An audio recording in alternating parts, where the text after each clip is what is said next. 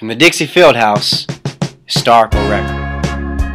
Be careful what you wish for. To honor the South is tricky. On one hand, you support a region of artists, soldiers, and statesmen. On the other, you bear the nation's deepest and darkest sins. In our prose, we neither glorify the oppressors nor forget what they've done. Instead, we stand on the shoulders of the past and look our ancestors in the eyes. If character is destiny, then the arc of history has proven ours. Dr. King promised us justice, but warned that the journey is arduous. And yet, we came together long before the government decreed it so.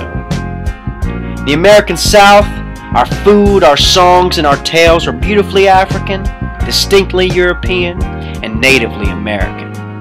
When I fly the flag of the state of Tennessee, that's what that means to me. Who are the people? Mr. Jefferson, does this include us all? I take you back now to the symbols. Let us sing the song. Let us occasionally marvel at antebellum design. And we'll throw those flags that divide us away. If it doesn't stand for all of us, it doesn't stand for any of us. Nowhere in the Southeastern Conference is this more relevant than at Ole Miss, the University of Mississippi. Public universities in the modern era strive for inclusivity and monitor closely a public image. Perhaps this means we remove a name from a building. Perhaps it means we halt a tradition. But does it mean a heritage of half a continent is erased? Are the political leaders we learned about in school who name the places on our maps monsters? Or are they men? Men who sin and fall short of the glory of God. Men who let modern customs blind them to suffering. But they're still our fathers. And just like we grow from our youth, our nation is also matured. But I will celebrate the melting pot. I'll learn from Frederick Douglass.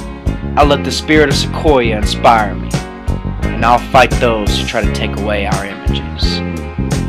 Have you ever seen Florida State?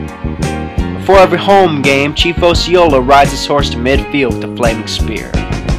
It is truly one of the most powerful pieces of cultural imagery performed in the world. To believe that celebrates oppression is self-defeating. And if we wipe the slate clean of any Native American lore, our children will suffer. To follow the Cherokee is to care for the earth, and we need that now more than ever. So when the Seminole wind blows through, follow it. Never be ashamed